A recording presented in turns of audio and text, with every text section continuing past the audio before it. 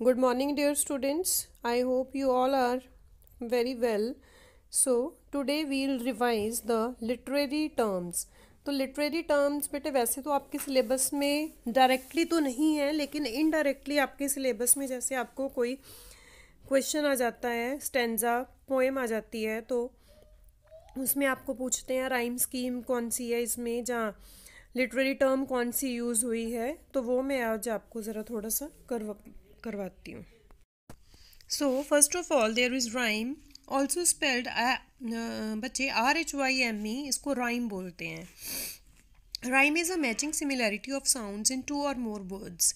जो टू और more words हैं जो आपस में मैच करते हैं, ठीक है, जैसे date, fate, crown, down, made, spade, इस तरीके के वर्ड्स होते हैं, ये राइमिंग वर्ड्स होते हैं. It is particularly the similarity of और sameness of the ending vowel sound.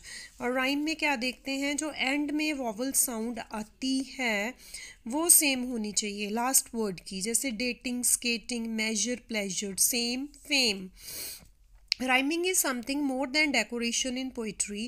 It helps to establish stanzic form by marking the ends. इसमें हम end mark करते हैं. Although there are several different types of rhymes, rhymes different तरीके के होते हैं, but we shall discuss the four important types here. But end rhyme, internal rhyme, I rhyme, and inexact rhyme. So first of all there is end rhyme. It is the most frequent type of rhyme.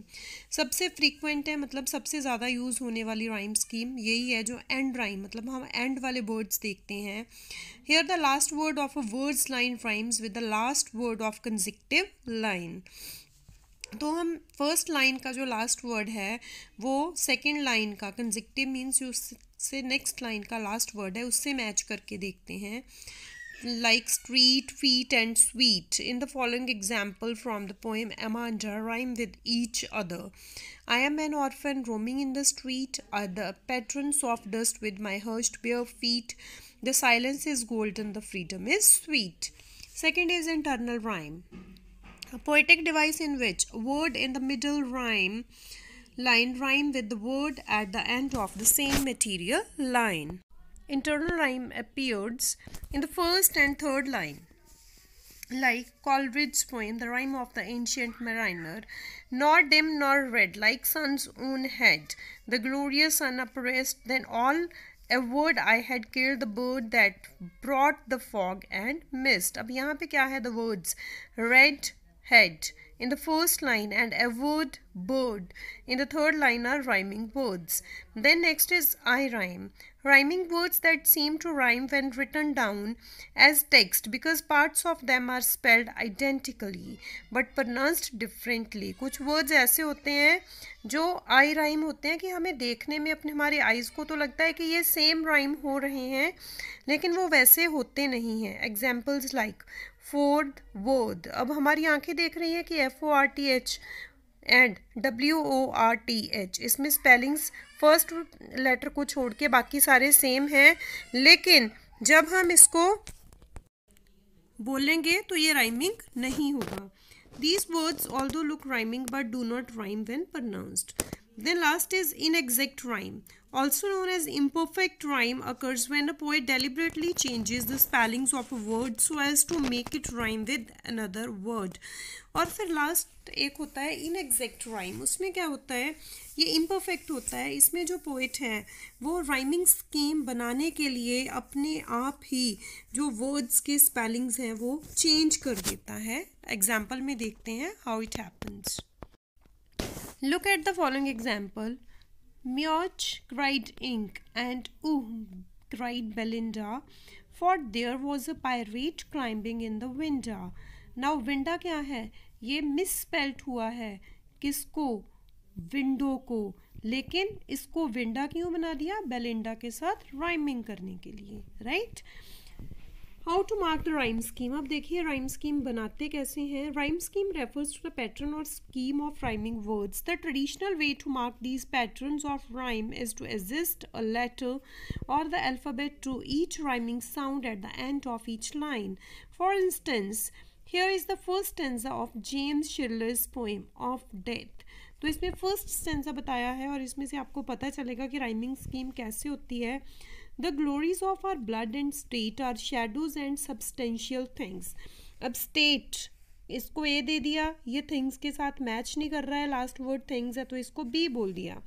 Third line है there is no armour against fate. State fate के साथ rhyme हो रहा है तो इसको फिर से ए बोल लेंगे। Death Lay's his icy hands on Kings. Things Kings match हो गया तो ये बी हो जाएगा। Then sceptre and crown.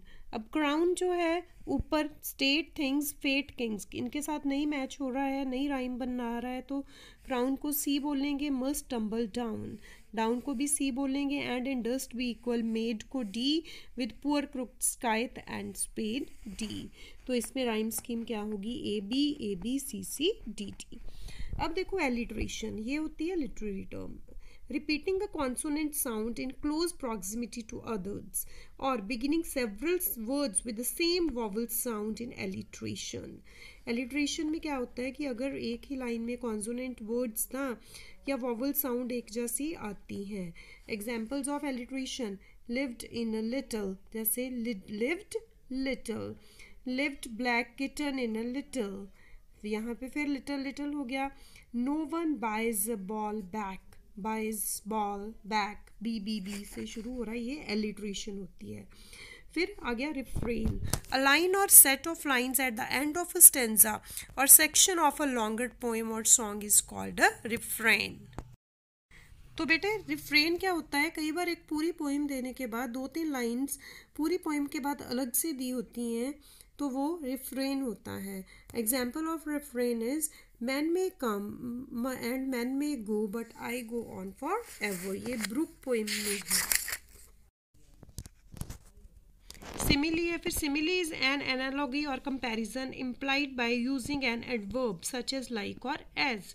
जब लाइक और एज ज़्यादातर यूज़ किया जाता है तो वो सिमिली बन जाती है। जैसे like newly discharge patients, like a voice, like a mirror, dog was sharp as mustard, mouth like a fire place, as brave as a barrel full of beard. समझ आ गया ना बेटे सिमिली क्या होती है। मेटाफोर देखिए, मेटाफोर इज द कंपैरिजन और analogy stated in such a way so as to employ that one object is another one. Figuratively speaking, in a metaphor the standard or literal meaning of a word denoting a thing, quality or action is applied to another in the form of statement of identity instead of comparison. The words like and as are not used. metaphor में like और as not used नहीं होते हैं। यहाँ पे आपको क्या होता है, खुद से ही थोड़ा आइडेंटिफाई करना पड़ता है। जैसे chimney for knows all his young days into the harbor, ये then personification personification is the literary device in which abstractions, animals, ideas and inanimate objects are given human characters, traits, abilities or reactions. Personification is particularly common in poetry. personification common होती है poetry में। No sun buried sweet in shadow, small twigs stiff with exertion. Repetition, as the name suggests, repetition is the repeating word, a phrase, a line, or sometimes even whole stanza to create a musical effect or to emphasize a point. The word Amanda is repeated time and again in stanza 1, 3, 5, 7. Repetition क्या होती है, एक ही word की बार बार repeat करना। Pun, also known as paranomasia. Pun is a play or on two words similar in sound but different in meaning. It may be the use of a single word with double meaning. In The Seven Ages, Shakespeare uses a pun on the word pantaloon. Imagery, a common term of variable meaning. Imagery includes the mental picture that readers experience with the passage of literature. It signifies all the sensory perceptions referred to in a poem, whether by literal description, allusion, simile or metaphor.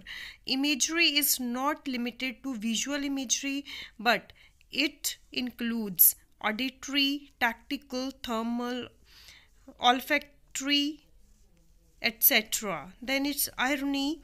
Irony is a literary device in which there is an incongruity or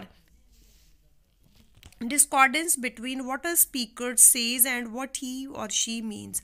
irony क्या होती है?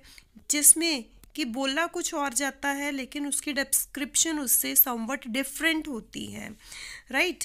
तो there is some argument about what is और is not ironic. इसमें कुछ argument type होता है, but all the different sense of irony revolves around the perceived notion of N in congruity between what is said and what is meant. Verbal irony होती है is a disparity of expression and intention. Dramatic irony होती है is a disparity of expression and awareness. And situational irony होती है disparity of intention and result. When the result of an action is contrary to desired और expected then it is situational irony. So that's it. एक बार आपने इनको बेटे ध्यान से पढ़ लेना है, फिर आपको पोइम्स का पता चल जाएगा कि कौन सी पोइम में कौन सा पोएटिक डिवाइस यूज़ किया हुआ है, राइट? तो अच्छे से प्रेपरेशन करनी है, right? Okay, bye, all the best.